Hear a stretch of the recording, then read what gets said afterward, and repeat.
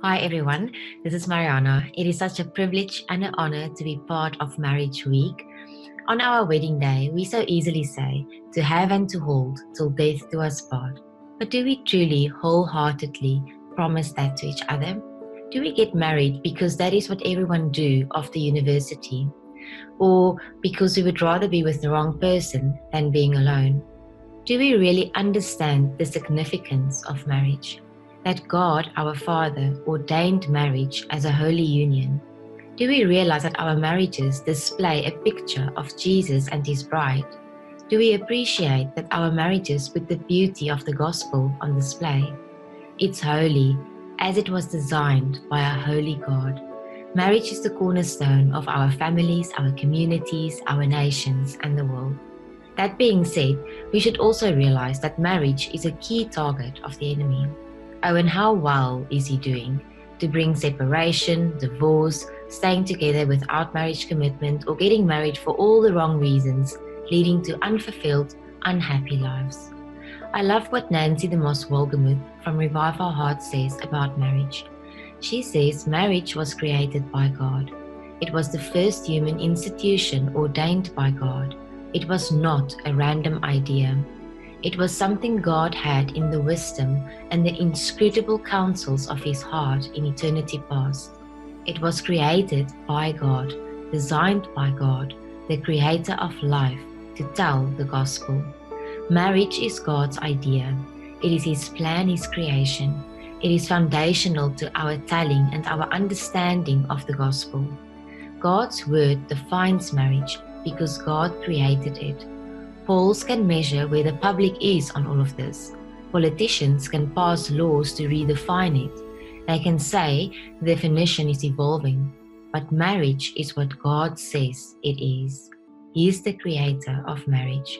God says in Genesis chapter 2 verse 24, "Therefore a man shall leave his father and his mother and hold fast to his wife, female and male joined together, and they shall become one flesh."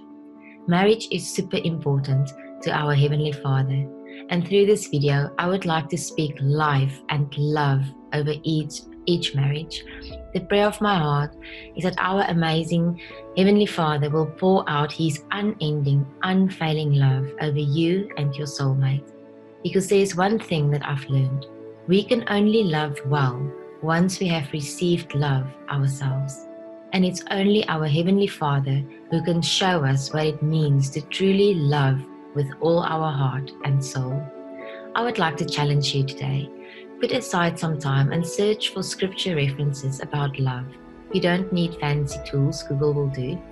Read what the Bible, God's Word, says about love, and ask our Father to shower you like rain would come down in a desert with His unconditional, never-failing love, so that you too can be filled, and from that abundance extend the same kind of love to your spouse. The Bible teaches us that love is the most important element in our lives. We have life because of love, capital L. May our Heavenly Father reveal new truths about biblical insights about your marriage this week.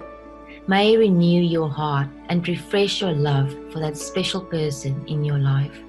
May He shower you with love so abundantly that it will overflow to your loved one. May Jesus take you by the hand and teach you more about Him and His bride.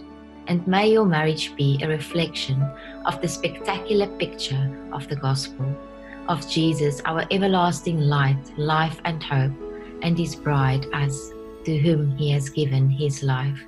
And may we ready ourselves, clothed in the most beautiful wedding attire, ready to meet our heavenly groom. May your marriage truly be a reflection of our Father, Jesus and His bride, the gospel, hope, and light. Let us pray together. Heavenly Father, thank you for creating a holy union between man and woman to reflect your love and the gospel to the world. Father, help us not to get stuck in the lies of this world or the culture, but show us your truth. Help us understand your original design for our marriages.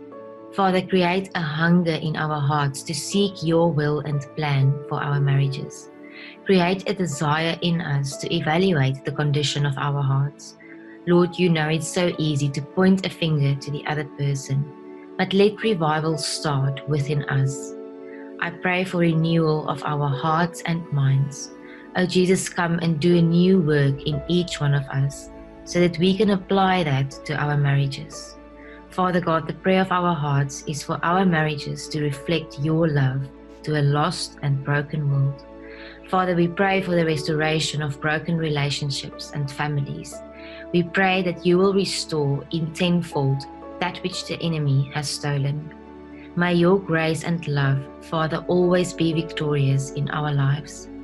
May it be our greatest desire to put you first in our marriages, to seek you first in all we do or say.